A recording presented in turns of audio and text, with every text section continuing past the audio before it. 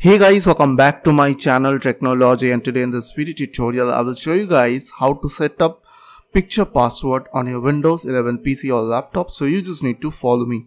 So firstly you just need to right click on your start menu, click on settings.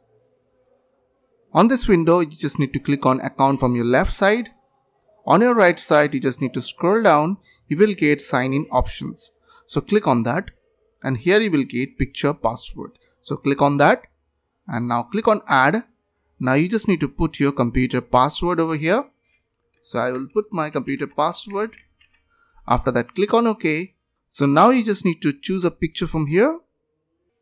So I will select this picture and click on open. So now I have to select here, use this picture over here.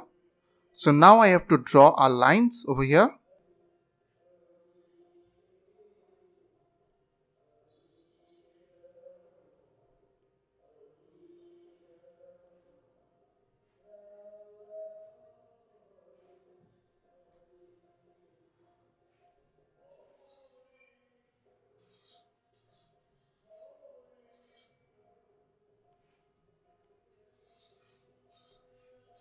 After that, click on finish and now you are done. So you can log in through your picture password. So I hope this quick tutorial will really help for you, and please don't forget to click on the subscribe button, like button and share button, and if you have any queries or question then comments down below. I will see you guys on the next video. Till then, bye bye, take care.